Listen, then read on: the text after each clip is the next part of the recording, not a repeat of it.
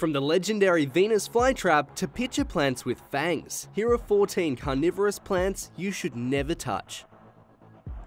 Number 14. Pitcher plants. These types of plants get their common name from their jug-like appearance, and the majority of them are carnivorous. They normally dine on insects and the occasional amphibian.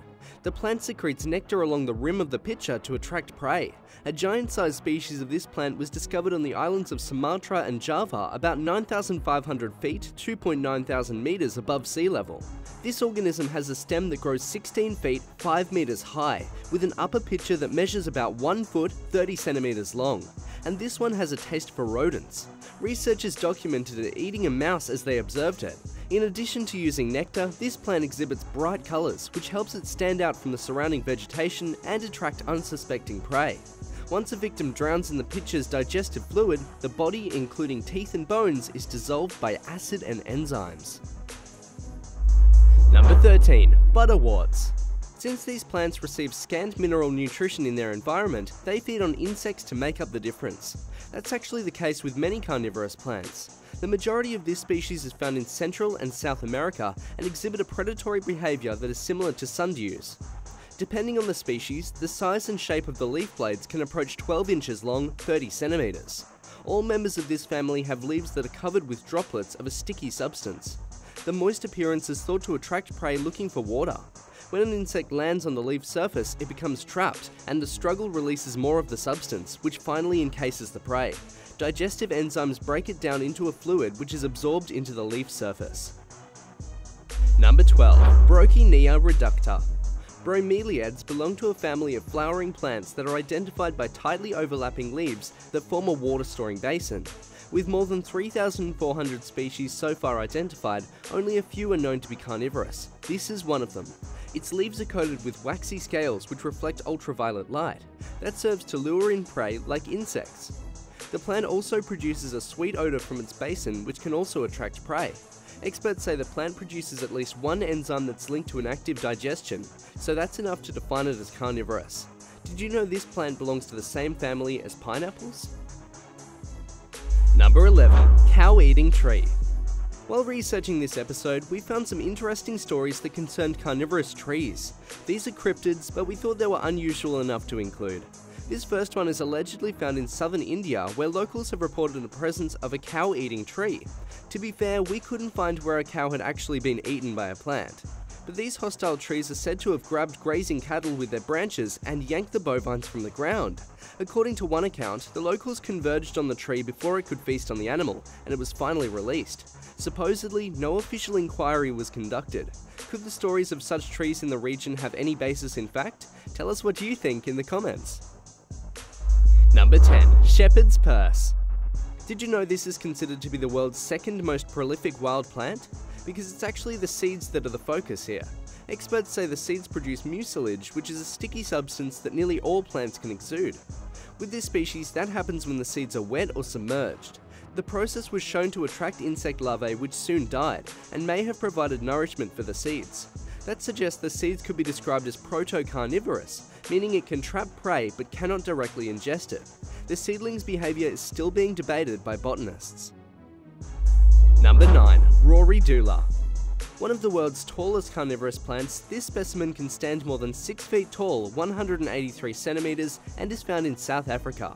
Its leaves are covered with sticky tentacles, similar to several other plants on our list. The gluey surface attracts insects which are trapped there, but this plant doesn't eat its prey in the traditional sense. There are tiny bugs that inhabit its leaves. These beasts work as a team to overpower and consume the trapped insect. When the predatory critters dispose of the droplings on the leaves, the plant indirectly feeds off its victims. Number 8. Yateveo tree. This is another mysterious tree cryptid that reportedly grows around isolated mesas of Central and South America. While this carnivorous tree will prey on larger insects, it's also known to have a taste for human cuisine as well. The trees are said to have short, thick trunks with huge tendril-like spines radiating from it. The spines have barbs that resemble pointed teeth, with the outer ends laying on the ground. Its trunk appears to be an empty couch and functions to lure in weary prey. Once a victim steps on the circle of spines, they're suddenly trapped within. The tree uses its spines to crush its prey, squeezing all the blood from its carcass. Some accounts claim the tree has an eye it uses for locating prey. That seems to tie in with the tree's name. Translated from Spanish, Ya te veo means I see you. Number 7. The Manchineel tree. Since we mentioned a couple of tree cryptids, here's a real-life tree monster that's scarier than anything from folklore. It's not carnivorous, but with a nickname like the Tree of Death, we had to make room on our list. It's found from Florida to Central and South America, and is known for producing a white sap that is so toxic that it causes a violent reaction on the skin just by brushing against it.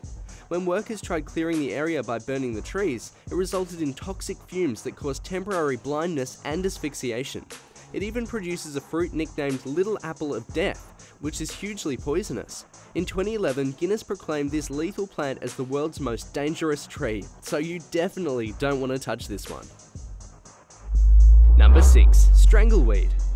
This one is more properly defined as a parasite than a carnivore, but since it feeds off other plants, we're including it anyway. It's also known as the Dodder. This plant has thin stems with tiny leaves. Those vines can produce small fruit and flowers. To germinate, the seedlings have to find other green plants to serve as host. Once they're attached, the parasite inserts itself into the vascular system of the host organism. From there, the strangleweed can grow continuously and attach itself to other plants. Due to its insidious nature, strangleweed has inspired some colourful nicknames, including witch's hair and the devil's guts. Number 5. Bladderworts. There are more than 230 species of this carnivorous plant and are distributed worldwide except for Antarctica. They can survive just about anywhere, but they're often found in wet soil or floating in freshwater environments. The common name is inspired by the bladder-like trap they use to capture prey like fry fish and juvenile tadpoles. Traps tend to be no larger than 1.2 centimeters, less than 1/2 inch, but they're very sophisticated. When mechanically triggered, a trapdoor opens and creates a vacuum which sucks in the water along with the prey. The door closes and the bladder is filled. Experts say the operation occurs within 15 milliseconds. Number 4. Trumpet pitchers. There are about 10 species of these plants that are indigenous to the eastern region of North America. The plant uses a combination of leaf colour and scent to attract prey. Once it arrives, it's trapped by nectar on the rim of the pitcher's tubular leaves.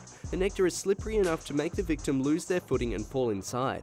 They can't get out because the pitcher's walls are coated with a waxy surface that is too smooth to climb. The plant's digestive enzymes soon kill the prey, and it's ready for consumption. There's a theory that the plant's nectar has a narcotic effect on its victims. If so, maybe the prey is too blissed out to realise what's happening to it. Number 3. The fanged pitcher plant. This plant is found in forests of Indonesian Borneo, where it can grow as tall as 20 meters, 66 feet. And it's a little different from some of the other pitcher plants on the list. While it still has the characteristic fluid-filled container, it lacks a waxy, smooth pitcher interior. This plant gets its nutrition thanks to symbiosis with a species of carpenter ant. The insects colonize the thick hollow stems, where they can stay submerged in watery traps for extended periods. When prey like flies show up, the ants swarm the victim in the pitcher fluid to prevent them from escaping. The plant obtains nutrients from the corpses of prey and any waste product released by the colony. Why is it called the fanged pitcher plant? That's a reference to the two prominent thorn-like structures that appear on the upper pitcher. Its exact purpose is still unknown. Number 2. Venus flytrap. If you're judging by brand awareness, then this is arguably the best known specimen on the list. The carnivorous plant is native to the US and is known to have an appetite for insects and spiders. Its trapping structure is formed by portions of the plant's leaves. It starts to close when prey like insects crawl along the leaves and contacts a hair, which triggers the process.